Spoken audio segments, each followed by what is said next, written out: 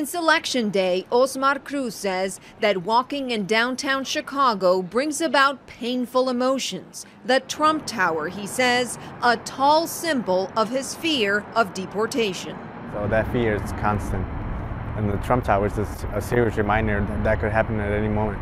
Cruz is a college student studying neurosciences, but he was 8 years old when he was brought to the United States illegally, settling in Chicago. He lived in the shadows until President Obama granted him and hundreds of thousands of other dreamers or young undocumented people brought to the U.S. as children temporary work permits through executive action. I look very much forward to being your president. But now, under President-elect Donald Trump, all Cruz can think about is Trump's promise to deport all undocumented immigrants and the divisive rhetoric he used during the campaign.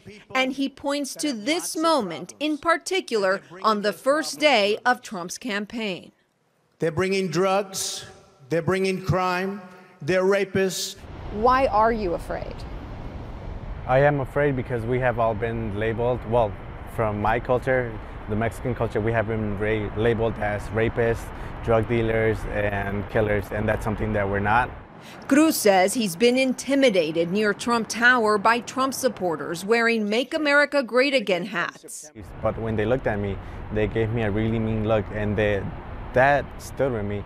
And it told me right away that just because I'm Mexican, undocumented, they already see me as less than them. Cruz joined the anti-Trump protests in Chicago and says he's speaking out for all the undocumented immigrants, an estimated 11 million people, many who are paralyzed with fear.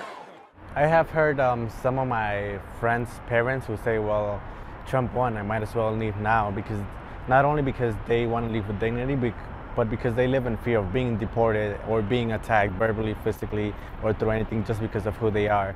Not Cruz. He and his family want to stay in America and are ready to speak out and find common ground with Trump supporters. And I'm pretty sure we can find some common ground, because in the end, we're all people and humans who all feel and have.